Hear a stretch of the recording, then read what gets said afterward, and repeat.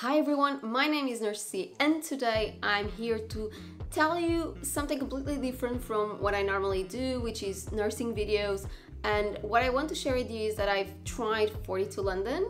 I did the piscine there and I've noticed that there's nothing really about 42 London here on YouTube, and I wanted to share with you my experience, how if you're thinking about it, what kind of things can you expect, tell you a little bit more about 42 School London, the concept, why did I decided to try it out, you know, what was my day-to-day look like in the piscine, and what kind of the outcome did I got, did I drown or did I swim? You have to stay tuned until the end to figure it out, and the kind of reflections and lessons learned that I bring, and some tips for you if you're thinking about starting out the piscine. But before we really carry on, I would just like to ask a big favor. 99% of you that look at my videos don't really subscribe, and it would be a huge help if you could help me subscribe so we can reach at least 200, the next 200 subscribers, and hopefully by the end of the year 1000 subscribers. Can you help me out?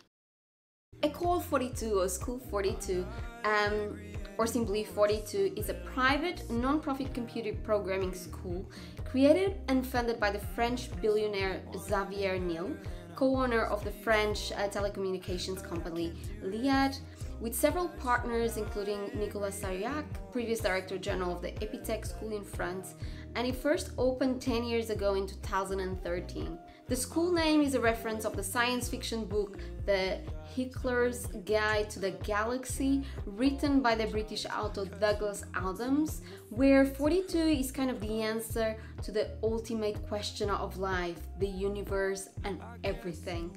So, what is the vision? What they wanted to bring is a tuition-free school which encapsulated peer-to-peer learning with 24/7 access and kind of learning by doing. Tuition-free because they wanted to make sure that the school was accessible to everyone. Everyone would be able to study even though they couldn't afford a degree. Peer-to-peer learning, the school really doesn't have any professors or kind of traditional classes, and kind of instead uses a project-based and peer-to-peer learning model where students learn from working on evaluating other people's projects and participating in rushes.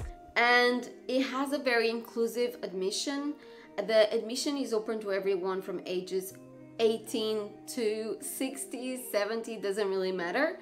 And there is really no formal academic prerequisites, so you might not have a degree, you might only have you know, high school or secondary school, and you still can come and participate.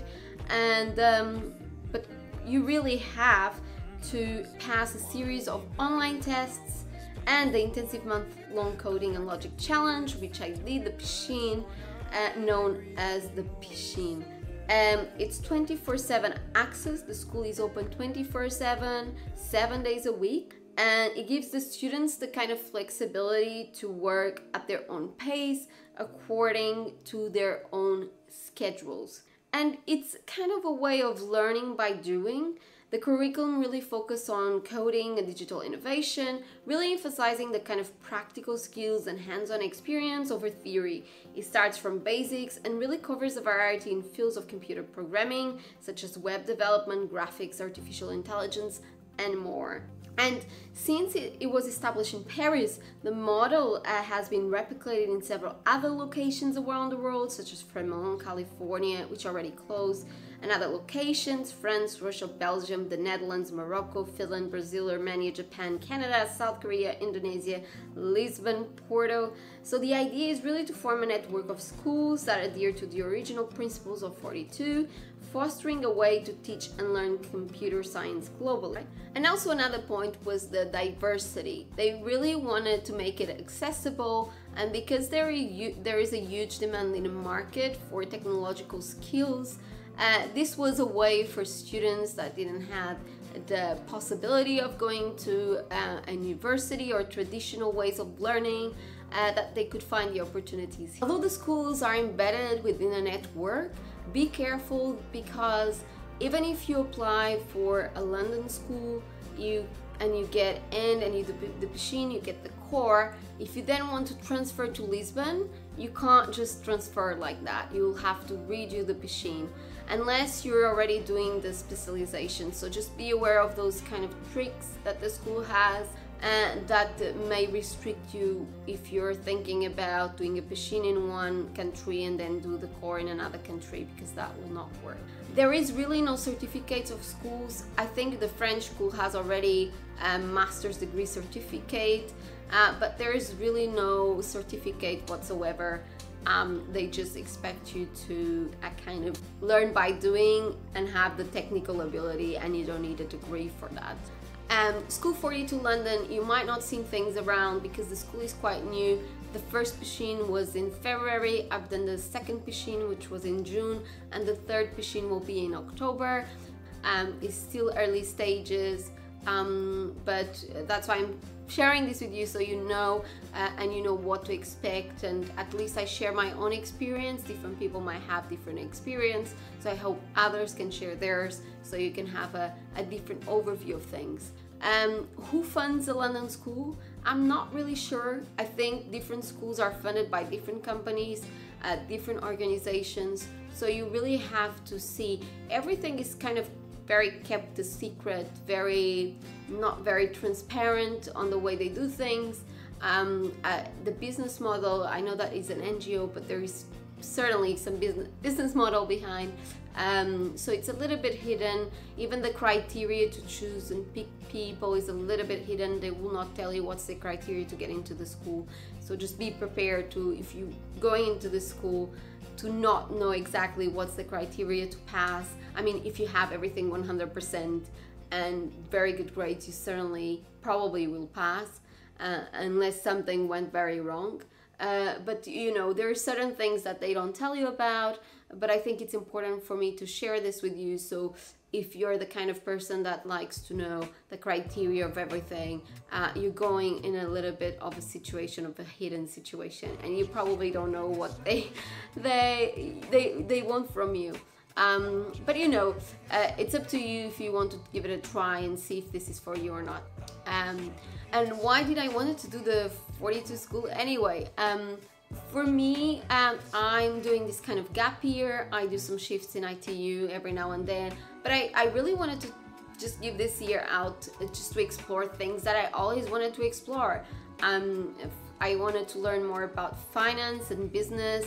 I wanted to try and set up my business as well, so I wanted to set it up, but also learn along the way, test a few ideas, see if they work. But also because I know that I have a very unconventional background. So my background is in nursing and public health. But what drew me to this was because two things. One was the datathons that I've done with the MIT, and the other one was I really wanted to build my minimal viable product, and I thought this is a good way. So in terms of the datathons, I've started to do datathons with people from MIT and work across multidisciplinary teams with mathematicians, programmers, clinicians, and my role was always being an analytical translator. Why? Because I could understand research, I could understand the clinical side, and also could understand the kind of results of the programming results.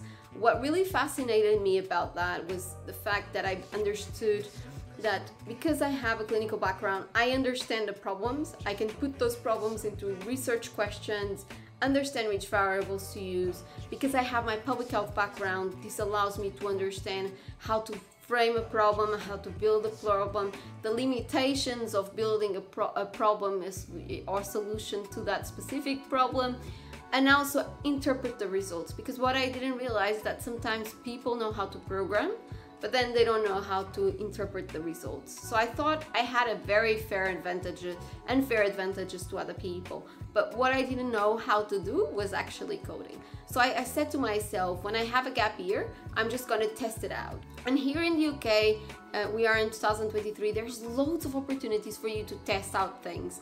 Like there's loads of bootcamps in, data science, full stack developers, cybersecurity, marketing, where you can do for free. So I wanted to test out the data science bootcamp, which I did, to learn project-based programming, so I just knew the basics. And it was very good. I really did a lot of projects. I felt like I was learning a lot.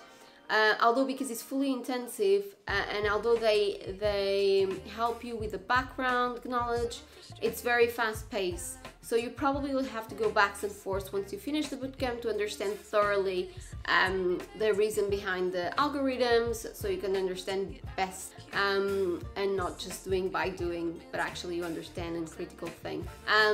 The only thing I felt that was missing out from that bootcamp was that I learned how to put pieces together from to build a model for data science, but I actually didn't learn how to program well.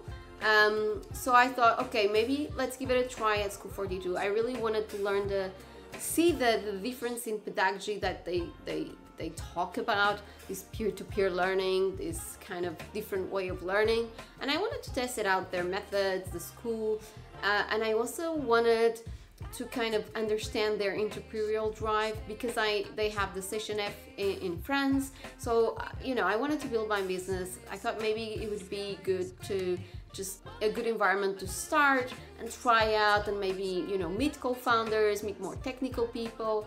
And really what I wanted to learn is more that I never wanted to be a kind of a fancy hardcore software developer, never in my life. What I wanted to learn is the principles, the basics, so I know how to put pieces together if I want to build something, so I know what I need.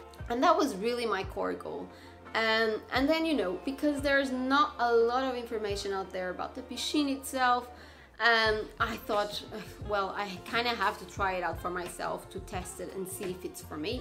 And also because I've been discussing with a lot of people from the field, whether do you really need to learn C to learn the basics and learn better, because some people argue that if you learn C, you can learn anything, while some people are saying to me, no, just focus on Python, just focus on learning the principles of the basic language and you'll be fine. So I thought I would just give it a try and see, is this learning C first and taking more time, is the pathway for me or not? And that was the reasons why I went to 42. My experience in coding, as I said, it's a little bit limited because I only did this 3 months. I did a few online courses of introduction to Python. I haven't done any course in logic at all, so my knowledge was a little bit limited, but I knew a little bit of the principles, but I wouldn't say that I would be a fantastic programmer or coder. So I just went with the minimal stuff, and I really didn't prepare because I was doing other things and I didn't have enough time to then concentrate on this. But other than that, that was it. So my journey to School 42. So how was it? The first... Hi there, probably wondering how was my experience at School 42. So stay tuned and follow the link for the chapter 2 of this whole experience, where you can find out more about my experience at School 42, a little bit more about the different learning experience that I had throughout my career and what's the difference between those and 42, and a little bit more about maybe perhaps you can find the outcome here of the results of my machine. So stay tuned.